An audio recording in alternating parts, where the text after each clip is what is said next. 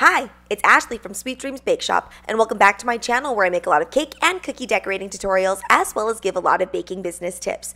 And today we are back for another super easy fondant cake tutorial. If you struggled with decorating fondant cakes in the past, or you just can't get that fondant perfectly smooth, which is one of the hardest parts of creating a fondant cake, then this tutorial is the one for you because it basically relies on a lot of textures and nothing has to be perfect. In fact, the more imperfect it is, the better it's probably going to turn out. Now what I'm doing here is I'm just trying to cover up the top portion of my cake. I'm doing a 3-tiered cake, but you could easily turn this design into a 1-layer or 2-layer cake.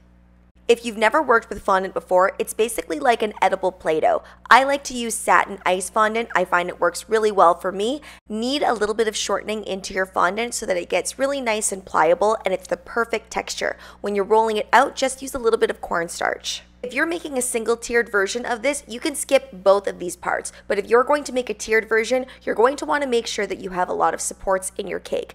I'm using some cake pop sticks or straws, but really you should be using something like bubble tea straws. It has a wider area, so it supports a lot better.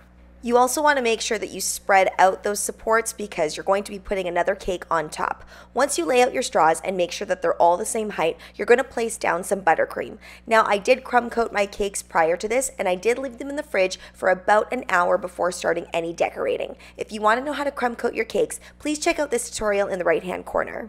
After placing those supports in, I place a board on top with a hole in it so I can place a center dowel all the way down. This cake is going to be traveling, so I need to make sure that it's not going to move at all. Then I'm repeating those steps. Now it's really imperative that when you're stacking your cake, you leave it crumb coated and not covered in the fondant. Normally I do cover it with fondant first and then I stack, but because we're doing a bit of a different technique today, I'm leaving it just like it is. This is what makes this particular technique so easy because it's very forgiving. I'm not really measuring things super carefully when I'm placing everything down because it will get covered up. One thing I struggled with when I first started making cakes is making sure that everything was balanced and supported. So it's really important that you do add in all of these dowels and cake boards. It's also super important that you make sure the bottom cake board is supportive enough for all of your cakes. So always go with the cake drum when you're making a tiered cake. These are a lot thicker than your average cake board and you're just going to have a way easier time transporting things. If you go with too thin of a cake board, it's going to bend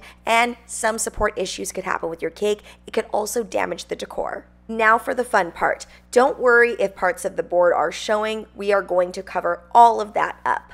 The trick to making this look elegant rather than just clumsy, I guess, is making sure that you get this fondant really nice and thin. You want it tall enough so that it creates a lip past the size of your cake, or the height of your cake, I should say, but you also don't want it too high that it starts falling over because as we know, fondant does stand up on its own to a certain degree, but if it's too thin and too high, it's just going to flop over. You can see here that it is flopping over a little bit, but that's because it's too high, so we need to rip that to size. I did steam my cake with a regular old clothing steamer. I use clothing steamers all the time on my fondant cakes. That way I don't have to add anything like shortening to the sides of the cake, nor do I have to add more buttercream. I just steam it very lightly for not too long. That way it just gets sticky enough so that the fondant adheres and it makes it way easier to work with.